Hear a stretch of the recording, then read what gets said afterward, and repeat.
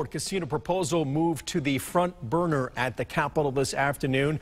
The debate going on for 3 hours. They just voted and they have approved the bill 77 to 73. Chief Political Correspondent Mark Davis joining us live tonight with more on the casino battle happening at the Capitol. Good evening, Mark.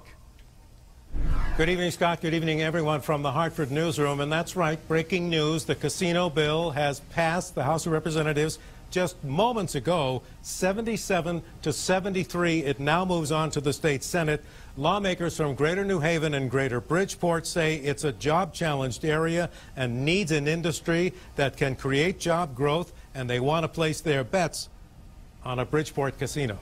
The popularity of the MGM proposal for a casino complex on the Bridgeport waterfront is reflected in the near unanimous support by state lawmakers from Greater New Haven and Greater Bridgeport. You have to give the Bridgeport and the New Haven group a lot of credit. They are advocating strongly for their constituency. They completely reject the notion that the Bridgeport bill in any way jeopardizes the current slot machine revenue sharing compact with the Mohegans and Mashantuckets.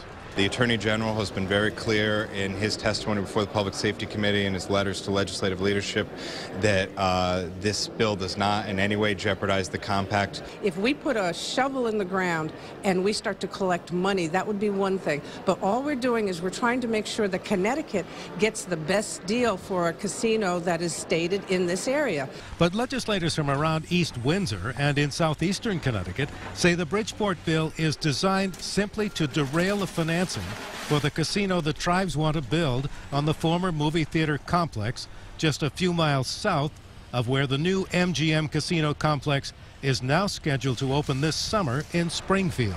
We want to make sure that we get the East Windsor process in and complete, and we don't want to do anything to jeopardize that process. So let's get that open first and get that underway, and then we can talk about what happens in the future.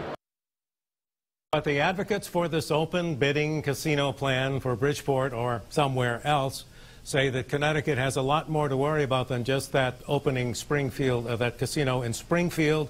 That another big one is going to be opening in Boston soon, and that'll be even more competition for the two casinos in southeastern Connecticut, making Bridgeport an even more interesting proposition. And again, repeating, if you're just joining us, the House of Representatives just moments ago approved that competitive bidding casino bill that does concentrate on Bridgeport by a vote of 77 to 73. Live from the Hartford newsroom, Mark Davis, News 8.